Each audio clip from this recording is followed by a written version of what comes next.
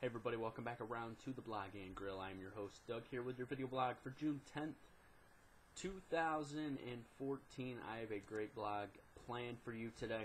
It's going to be real exciting. We're going to be talking some MLB Power Rankings, same team at the top as they remain hot. I'm going to give you my World Cup winners as I'm going World Cup full throttle for about the next month. We'll go World Cup winners for the group stage. We'll talk a little bit about USA as well. And we'll give you a look at the schedule coming up for the World Cup. New York sports update, as well as the Knicks have a new head coach. And Syracuse Orange make a statement about their basketball schedule. But first, let's get to the NBA Finals. Heat the other night on Sunday night tie up the series at 1 game apiece with a 2-point win over the Spurs. LeBron James has a monster game, goes for 35 points and 10 rebounds, shooting 14 of 22 from the field in the game overall. A great performance by LeBron James. A solid performance by the Heat. Defensively in the fourth quarter, I thought the Heat really locked it down. A lot of missed free throws by the Spurs. The Spurs were 12 of 22 from the free throw line. Tony Parker played well. Duncan struggled to shoot the ball in the fourth quarter. And the Heat defense stepped up, and I think that's really where the game shifted. The Heat went from just kind of trying to contain him to really getting oppressive on him and shutting him down. The Spurs had some late empty possessions in Game 2, and that really set the tone for Miami to win the game. Chris Bosh hits a big three late. LeBron James had the big defensive play on Tony Parker. It was still a Spurs ball, but the Spurs only had 8 tenths to get a shot off. And really it came down to Chris Bosh. He hit the big three, had the big pass to Dwayne Wade, and the Heat tie up the series and make a statement saying that they're going to stick around in this series, and LeBron James can win them games for sure. Game 3 will be tonight, right around 9 o'clock, I do believe. I think I'm going to give you my X Factor for both teams. I think my Heat X Factor has to be Shane Battier. Didn't play a lot in Game 2. Look for Shane to come out, and Shane Battier kind of just waiting around, and Shane Battier is the kind of guy that can come in, knock down 5 threes, and win you a game in the late third to fourth quarter. My Spurs X Factor has to be Kawhi Leonard. He has to find a way to either stop LeBron James, contain LeBron James, or make some shots, okay? Kawhi is a guy that averaged about 13 and 7 during the regular season. He's going to have to find a way to get some stuff done here in Game 3, and if he can, he's going to be in good shape to be a big-time player for this team. Overall, though, I think the Heat will win Game 3. I still picking the Spurs to win it in 7. I think the Spurs will win Game 4, and then they'll go on to win Game 5. Heat will take Game 6 at home. Spurs will win Game 7 at home. So that's what I have seen going on in this series. We'll talk more about this series as we continue throughout the week. We'll have more on it tomorrow as we'll wrap up Game 3, so stay tuned for that. Time for your Major League Baseball Power Rankings. Coming in at number 5 this week, we have a team up 4 spots, the Los Angeles Angels. They're up. They're second place in the AL West. 5th on my Power Rankings. They're my winner of the week, 35 and 28, 5 and 5 last week.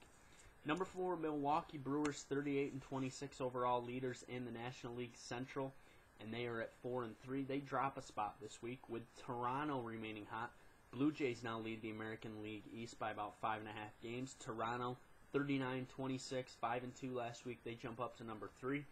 Number 2, the Oakland A's, 39 and 25 with a 4 and 3 week, and the San Francisco Giants, 42 and 22 with a 5 and 2 week. My losers of the week are the Detroit Tigers, 3 and 7 in their last 10. They're down to 33 and 27. My team to watch are the Seattle Mariners, 8 and 2. In their last 10 games, they are now 8th in my power rankings and looking to make a move upwards. World Cup starts on Thursday. It's going to be real exciting for sure. I'm going to give you right now my group winners and who will be moving on to the knockout round.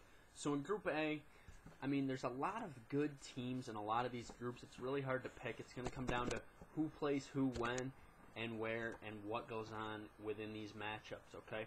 So I want to get to some of these matchups right now briefly, and I'm going to give you my winners for each group. So first group we're going to look at, we're going to go to Group A, Brazil, Cameroon, Croatia, Mexico.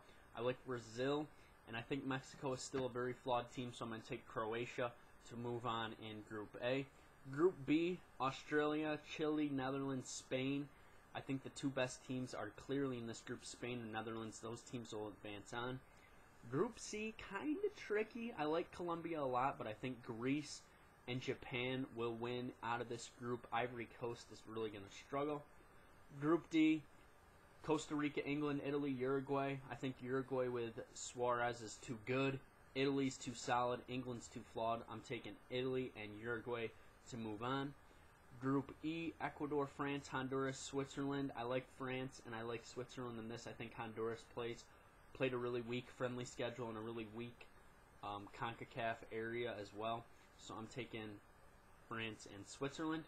Group F, Argentina, Bosnia, Iran, and Nigeria. This group is really pretty weak. I think Argentina's a lock to get in. If I had to pick from the other teams, I'm going to go Nigeria. I like their speed and I like their size up front.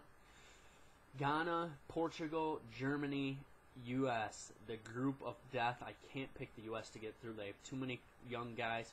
They're a World Cup away from being good. I'm going to go Ghana and Portugal out of this group, especially since Cristiano Ronaldo is set to play in the opening game against Germany on Monday. And finally, Algeria, Belgium, Russia, South Korea. Kind of another weaker group. I think South Korea is probably the best team in this group, and I'll take Russia to advance over Belgium and Algeria. And really, I think what's going to happen for the U.S., I think they'll probably lose to Portugal, draw with Ghana, and draw with Germany, and it's not going to be enough. 2 points will not get them on to the next round. First game of the World Cup. World Cup starts up on Thursday. Brazil versus Croatia at 4 p.m. That's going to be an exciting game to watch. Tune into that. That's going to be on ESPN. All the World Cup games are carried on ESPN and ABC. Time for your New York sports update. Yankees dropped 2 out of 3 to the Royals over the weekend. They've now scored under 4 runs in 10 consecutive games. 31-31 overall, 6.5 games back, third in the American League East. They head to Seattle for a big matchup with the Mariners. Vidal Nuno 1-2, 5.33 versus Hisashi Iwakuma 4-2 with a 2.66. Mets have now lost 6 straight. They're 28-35 overall, 5.5 games back in the National League East.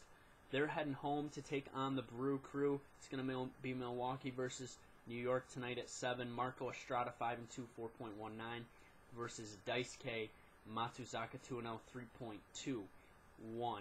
Knicks signed Derek Fisher as their head coach, 5 years, $25 million. His press conference was today. He was announced as the new head coach.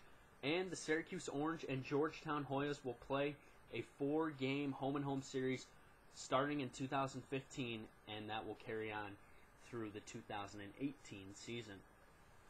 So tomorrow I'll be back, Game 3, wrap-up NBA Finals, players to watch at the World Cup. I'm going to give you my top 5 guys to be tuning in for. And Major League Baseball action as some young guys are starting to get called up, and it's getting exciting. Always remember to follow me on Twitter at YankeeBaller415. That is YankeeBaller415. Comment, question, subscribe to my page. Thanks for tuning into the Blog Game Drill.